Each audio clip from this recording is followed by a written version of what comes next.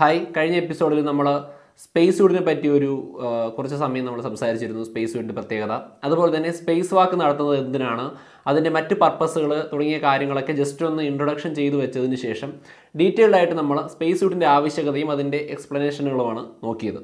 അപ്പോൾ നിങ്ങൾ ഈ വീഡിയോ ആദ്യമായിട്ട് കാണുകയാണ്, അല്ലെങ്കിൽ ഇതിൻ്റെ ഫസ്റ്റ് പാർട്ട് കണ്ടിട്ടില്ല എങ്കിൽ ആ വീഡിയോ കൂടി കണ്ടതിന് ശേഷം ഇതിലേക്ക് വരിക. കാരണം അതിൽ കൂടുതൽ കാര്യങ്ങൾ പറഞ്ഞിട്ടുണ്ട്. അതിൽ പതിരിക്കുന്ന കാര്യങ്ങൾ അധികമൊന്നും ഞാൻ റിപ്പീറ്റ് ചെയ്യുന്നില്ല. അപ്പോൾ നമുക്ക് ഇന്നത്തെ എപ്പിസോഡിൽ പ്രധാനമായിട്ടും സ്പേസ് വാക്ക് എന്താണ് എന്ന് നോക്കാം. അപ്പോൾ ആദ്യമേ ഞാനൊരു വാർണിംഗ് തരികയാണ്. അതായത് ഈ ഒരു വീഡിയോ കണ്ടതിന് ശേഷം നിങ്ങൾക്ക് സ്പേസിനോടുള്ള താല്പര്യം അല്ലെങ്കിൽ ആസ്ട്രോനട്ടിനോടുള്ള താല്പര്യം പോകാതിരിക്കാൻ ശ്രദ്ധിക്കുക. കാരണം ഒരു ആസ്ട്രോനട്ട് ആവുക എന്ന് പറയുന്നത് എന്തുമാത്രം വെല്ലുവിളി നിറഞ്ഞതാണ് എന്നതിനേക്കാൾ ഒരു സ്പേസ് വാക്ക് നടത്തുക എന്ന് പറയുമ്പോൾ ഒരു മനുഷ്യന് ചെയ്യാൻ കഴിയുന്ന അവൻ്റെ ഫിസിക്കലും മെൻ്റലുമായിട്ടുള്ള എല്ലാ കടമ്പകളും എല്ലാ വെല്ലുവിളികളെയും അതിജീവിച്ചാൽ മാത്രമേ നമുക്കൊരു ആസ്ട്രോനോട്ട് ആയതിനു ശേഷം ഒരു സ്പേസ് വാക്ക് നടത്താൻ സാധിക്കുകയുള്ളൂ.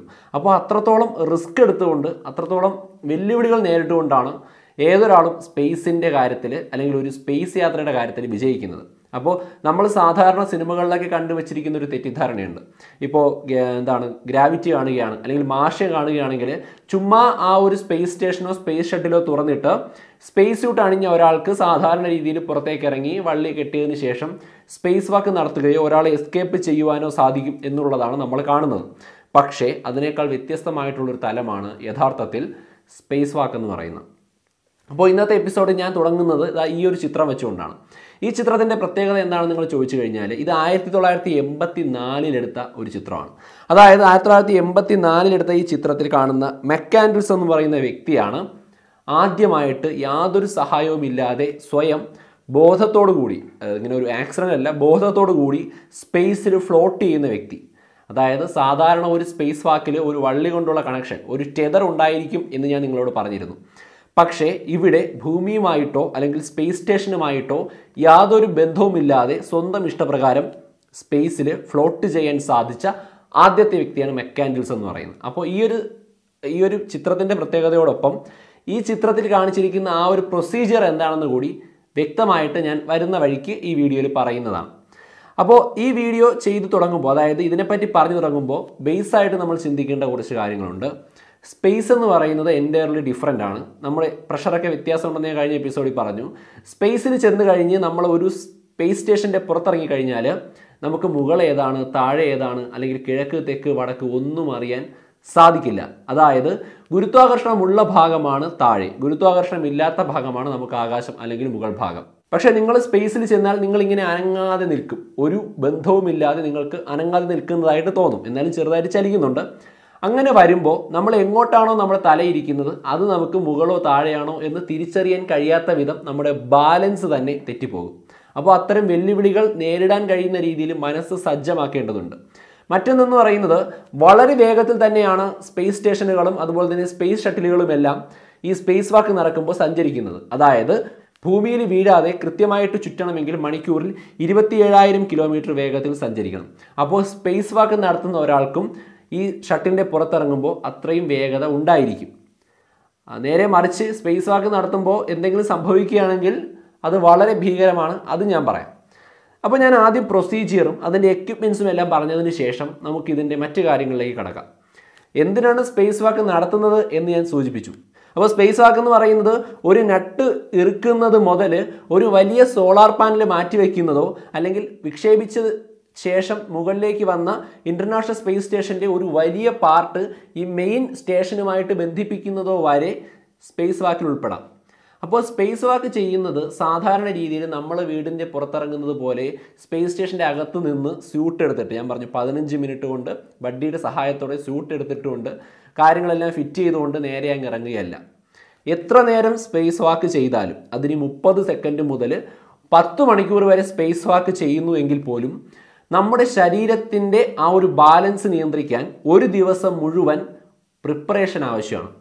അതായത് സ്പേസ് വാക്ക് ചെയ്യുന്നത് സാധാരണ ഡോറുകൾ തുറന്നുകൊണ്ടല്ല. അപ്പോൾ ഈ സ്പേസ് ഷട്ടിലിനകത്ത് 3 പാർട്ടുകളുണ്ട്. ഒരു മിഡ് ഡെക്ക്, ഒരു എയർലോക്ക്, ഒരു അൺപ്രഷറൈസ്ഡ് പേലോഡ് ബേ. ഈ അൺപ്രഷറൈസ്ഡ് പേലോഡ് ബേ തുറന്നുകൊണ്ടാണ് ആസ്ട്രോനട്ടുകൾ പുറത്തേക്ക് ഇറങ്ങുന്നത്. അപ്പോൾ ഒരു ഫിസിക്സിൻ്റെ അടിസ്ഥാനപരമായിട്ടുള്ള കാര്യമാണ് ഞാൻ ഇപ്പോൾ പറയാൻ പോകുന്നത്. അത് ശ്രദ്ധിച്ചിരുന്നാലേ നമുക്ക് മനസ്സിലാകത്തുള്ളൂ. നമ്മുടെ വായു എന്ന് പറയുന്നത് 21% ഓക്സിജനും 78% നൈട്രജനും ബാക്കി മറ്റു മൂലകങ്ങളുമാണ്. അപ്പോൾ നമ്മൾ ശ്വസിക്കുന്നത് ഓക്സിജൻ മാത്രമല്ല. നമ്മൾ ശ്വസിക്കുന്ന വായുവിൽ 21% മാത്രമേ ഓക്സിജൻ ഉള്ളൂ. ഈ 21%-ൽ നിന്ന് വേണം നമ്മുടെ ശരീരത്തിന് ആവശ്യമുള്ള ചെറിയൊരു ശതമാനം ഓക്സിജൻ ബ്ലഡിലൂടെ കലർന്ന് സെല്ലുകളിലേക്ക് പോയതിന് ശേഷം ചെറിയ എമൗണ്ട് കാർബൺ ഡൈ ഓക്സൈഡ് ഉൾപ്പെടെ പുറത്തേക്ക് വരുന്നതിന്. അപ്പോൾ നമുക്ക് ഇങ്ങനെ സുഗമമായിട്ട് ശ്വസിക്കാൻ സാധിക്കുന്നത് ഭൂമിയുടെ സമുദ്രനിരപ്പിലുള്ള 101.3 കിലോ പാസ്കൽ എന്ന് പറയുന്ന ഒരു പ്രഷറുണ്ട്. അതിനെ നമ്മൾ 1 ATM എന്ന് പറയും. ഈ കിലോ പാസ്കൽ എന്ന് പറയുന്ന അറ്റ്മോസ്ഫിയറിക് പ്രഷറിൻ്റെ ഒരു യൂണിറ്റാണ്. ഇതാണ് ഈ കാണുന്ന അന്തരീക്ഷത്തിലെ വായു മുഴുവനുള്ള ഭാരം നമ്മളിലേക്ക് ചെലുത്തുന്നത്. ഈ ഒരു പ്രഷർ നമ്മുടെ ശരീരത്തിലുള്ളത് കൊണ്ടാണ് നമ്മൾ ശ്വസിക്കുന്ന വായുവിലെ ഓക്സിജൻ പ്രത്യേക ശതമാനം നമ്മുടെ ബ്ലഡിൽ കലർന്നുകൊണ്ട് നമ്മൾ ജീവിക്കുന്നത്.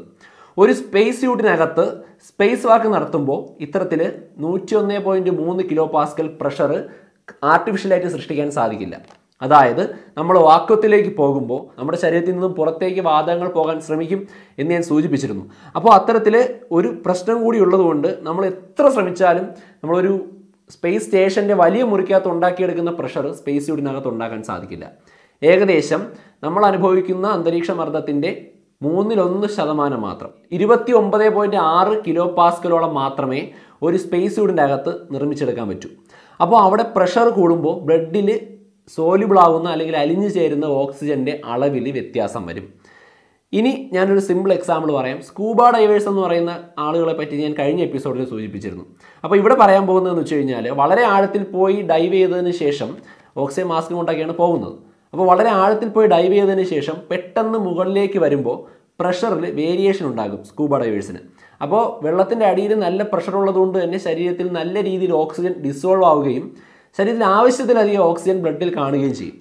ഓക്സിജൻ കൂടാഞ്ഞിട്ട് നൈട്രജൻ കൂടി ചെറിയൊരു ശതമാനം നമ്മുടെ ബ്ലഡിൽ സോലുബിളാണ്. അത് യൂസ് ഇല്ലെങ്കിലും സോലുബിളാണ്. അപ്പോൾ ഇത്തരത്തിൽ പ്രഷർ കൂടുമ്പോൾ ഓക്സിജനോടൊപ്പം കൂടുതൽ ഓക്സിജനേക്കാൾ കൂടുതൽ നൈട്രജൻ ബ്ലഡിലുണ്ട്. അപ്പോൾ ഇത്തരത്തിൽ പെട്ടെന്ന് പ്രഷർ കുറയുമ്പോൾ ഇതിൽ പ്രഷർ മൂലം സോലുബിളായിരിക്കുന്ന നൈട്രജൻ കുമിളകളായിട്ട് ശരീരത്തിൻ്റെ തടുപ്പുകളായി രൂപപ്പെടുകയും ഇതൊരു ബെൻഡ് എന്നുള്ള രൂപത്തിലേക്ക് മാറുകയും ചെയ്യും. ചിത്രത്തിൽ കാണിച്ചിരിക്കുന്നത് പോലെയുള്ള ഡീകംപ്രഷൻ സിക്നസ്സിന് കാരണമാകുന്നത് ഇത്തരത്തിലുള്ള പ്രഷറിൻ്റെ വേരിയേഷനാണ്. ഇത് സ്കൂബ ഡൈവേഴ്സ് നേരിടുന്ന ഒരു വെല്ലുവിളിയാണ്. ഇത് മാറുന്നതിന് വേണ്ടി അവരുടെ സിലിണ്ടറിൽ അല്ലെങ്കിൽ ഓക്സിജൻ സിലിണ്ടറിൽ ഹീലിയം ഒക്കെ ചേർത്തുകൊണ്ടാണ് ഇതിനൊരു പരിഹാരം അവർ കാണുന്നത്. ഇതേ ഒരു പ്രോസസ്സാണ് സ്പേസിലേക്ക് ഇറങ്ങുമ്പോഴും സംഭവിക്കുന്നത്. അതായത് സ്പേസ് സ്യൂട്ടിനകത്ത് നമ്മുടെ അന്തരീക്ഷത്തിലുള്ള അത്ര മർദ്ദം സൃഷ്ടിക്കാൻ കഴിയാത്തത് കൊണ്ട് നമ്മൾ സാധാരണഗതിയിലുള്ള ഓക്സിജൻ സിലിണ്ടറിനകത്ത് 21% ഓക്സിജനും ബാക്കി 78% നൈട്രജനുമുള്ള കോമ്പൗണ്ട് നിറച്ചുകൊണ്ട് സ്പേസ് വാക്ക് ചെയ്യാൻ ഇറങ്ങിയാൽ ശരീരത്തിന് ആവശ്യത്തിന് ഓക്സിജൻ കിട്ടാതെ വരികയും തലച്ചോറ് പ്രവർത്തിക്കാതെ ബോധം പോവുകയും ചെയ്യും.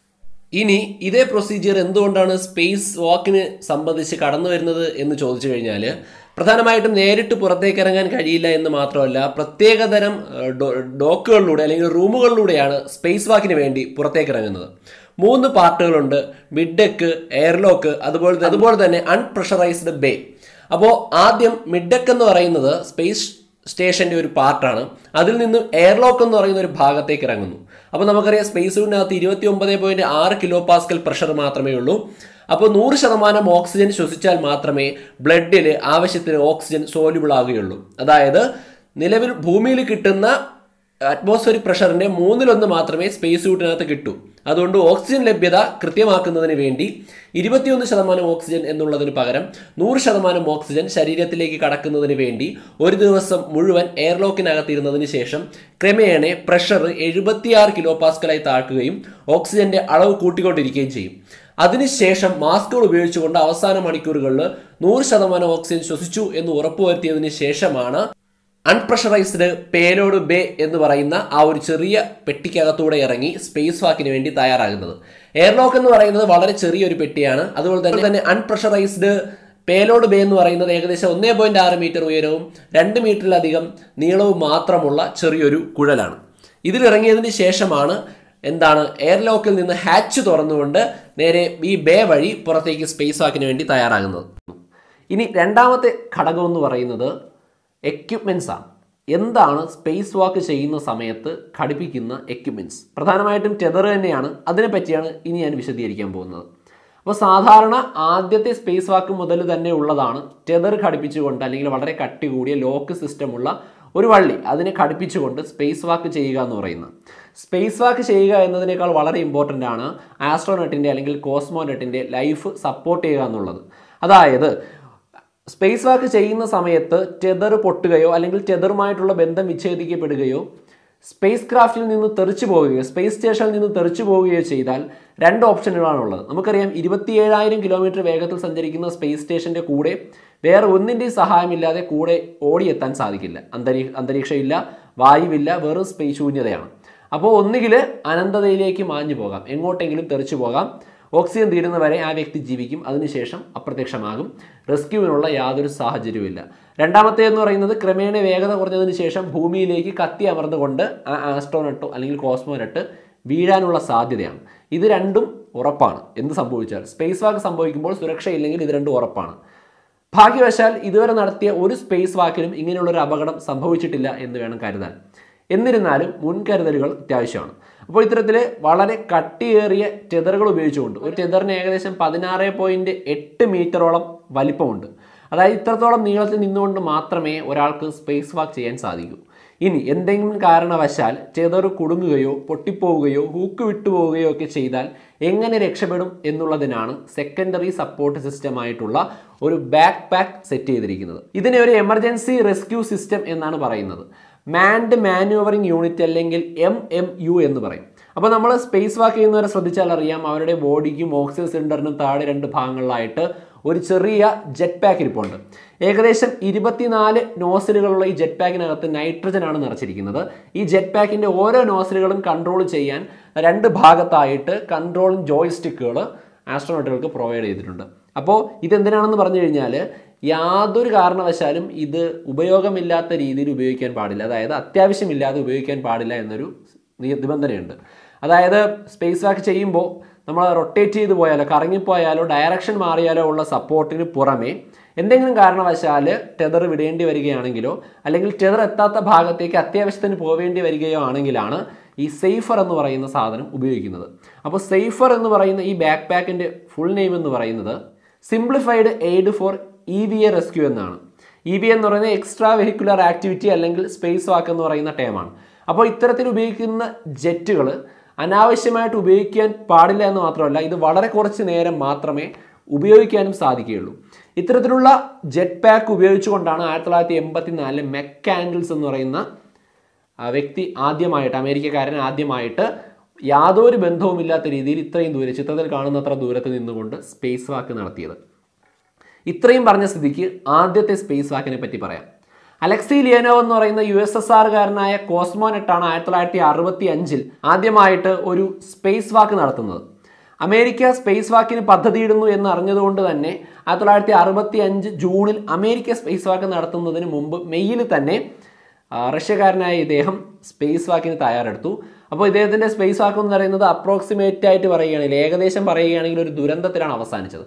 കാരണം നമുക്കറിയാം, ആദ്യമായിട്ടാണ് ഒരു വ്യക്തി ഈ വാക്വത്തിലേക്ക് ഇറങ്ങുന്നത്. അപ്പോഴത്തേക്ക് ഇദ്ദേഹം ഒരു ചെറിയ ഹാച്ച് വഴി പുറത്തേക്ക് ഇറങ്ങിയപ്പോൾ ശൂന്യതയിലുണ്ടായിരുന്ന പ്രഷർ വ്യത്യാസം കാരണം, മർദ്ദ വ്യത്യാസം കാരണം ഇദ്ദേഹത്തിൻ്റെ ശരീരം അങ്ങ് പെരുകി. ഇദ്ദേഹത്തിൻ്റെ ജെറ്റ് സ്യൂട്ട് അല്ലെങ്കിൽ ബോഡിയിലെ സ്പേസ് സ്യൂട്ട് അങ്ങ് പെരുകി. സ്പേസ് സ്യൂട്ട് പെരുകി എന്നുള്ളത് മാത്രമല്ല, തിരിച്ചു കയറാൻ പറ്റാത്ത, എയർലോക്കിനകത്തേക്ക് കയറാൻ പറ്റാത്ത രീതിയിൽ ശരീരം വീർത്തുപോയി. അങ്ങനെ വന്നപ്പോഴത്തേക്ക് അതിന് ഏകദേശം മരണപ്പെടും എന്നുള്ളൊരു സ്ഥിതിയിൽ എത്തിയതിന് ശേഷം ഇതിൻ്റെ പ്രഷർ തുറന്നു വിട്ടുകൊണ്ടാണ് ഇദ്ദേഹം തിരിച്ച് ഇതിൻ്റെ ഹാച്ചിലേക്ക് കയറുന്നത്. അപ്പോൾ ആദ്യത്തെ സ്പേസ് വാക്ക് എന്ന് പറയുന്ന ഒരു അപകടമായിരുന്നു. എന്നാലും വളരെ വിജയകരമായിട്ട് തിരിച്ചെത്തി. അപ്പോൾ ഇനി നിങ്ങളോട് പറയാൻ പോകുന്നത് എങ്ങനെയാണ് സ്പേസ് വാക്കിൻ്റെ ട്രെയിനിങ് നടക്കുന്നത് എന്നുള്ളതാണ്.